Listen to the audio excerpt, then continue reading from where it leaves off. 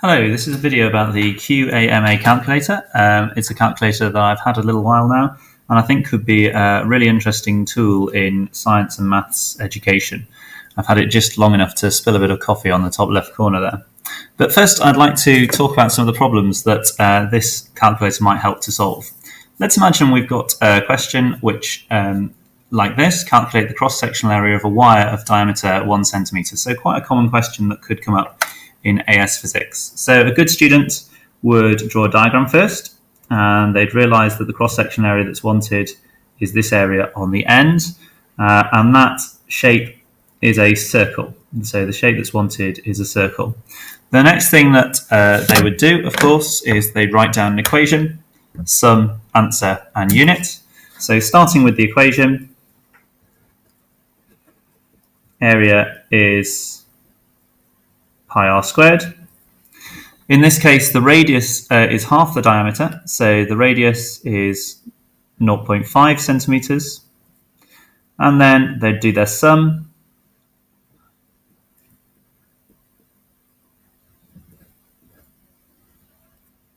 And they'd write down their answer, hopefully, with a unit. So let's see what a normal calculator would give us for this. So here's my calculator. If I put in pi times 0.5 squared, it gives me this. Now, even some good students sometimes write down everything they can see on their calculator.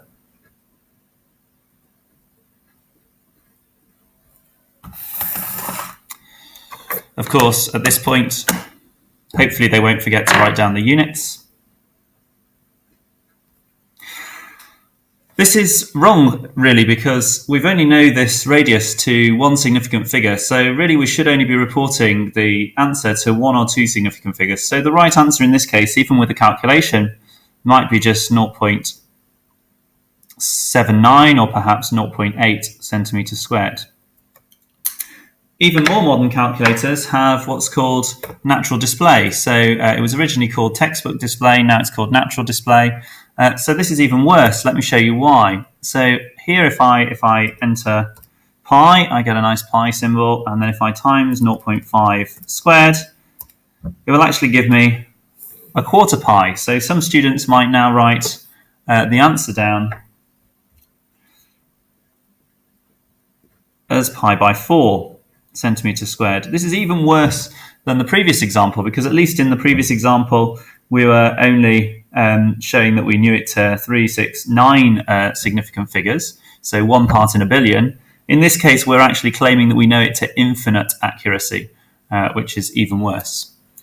So now let me show you the QAMA calculator. So if a student uses this calculator, the QAMA stands for Quantitative Approximate Mental Arithmetic. It's a regular scientific calculator when you get it out of the box, so it has all of the usual functions that you'd expect to find on a scientific calculator, except that you'll notice that when you switch it on, it has an estimate area and a precise answer area. So if we type the same calculation in, so let's try pi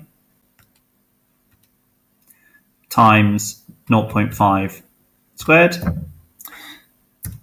It won't give us the answer at first. It does tell us what pi is, but it won't give us the answer at first. You can see it now has a little cursor that blinks right above the EST here.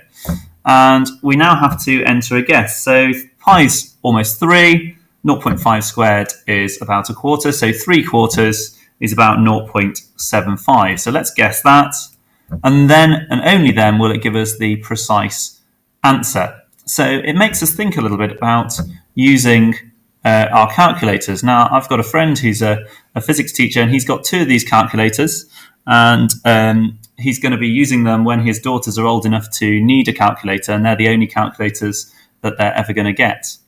They're excellent calculators, standard scientific calculator. The keys are a little bit clunky because they're made pretty cheaply by, as far as I can see, a couple of crazy Israeli guys in California who have put quite a lot of effort into the algorithm for what is a reasonable estimate for different functions on the calculator. I once had an experience where going out to buy a set of calculators for a class, and the calculators were $6.50. So I went up to the till and I said, "Oh, how much is this calculator?" And the guy at the till said, "Oh, it's $6.50." And then I said, "Oh, well, I think I'm going to need more than that. So how much is a box with 10 calculators in it?" And then he gets out his calculator, and I thought, okay, this must be perhaps the 8.325% discount or something that for educational purposes, this week.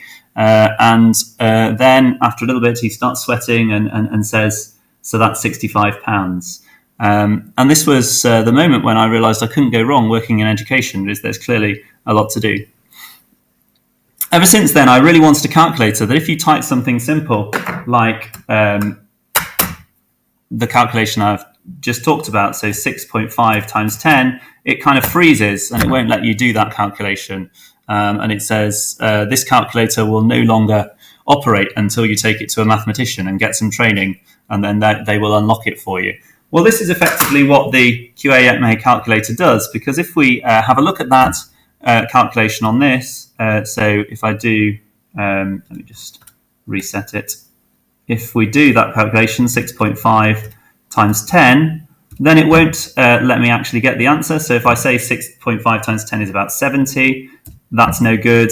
Even if I say it's 65.2, that's no good. I actually have to put in 65 before it gives me the right answer. So it doesn't allow you to be lazy. If we do a harder calculation, then it's a little bit easier to get to the answer. So if I do 21.3, let's say, times 8.7, then this is a little bit more generous. So if I say that's just 20 times 10 and I put in 200, that's probably good enough. Yep, there we are. We've got the exact answer now with a less good approximation to the right answer. So a really good tool for getting students to think about the answers that they're getting on their calculators without just blindly accepting the answer that comes up.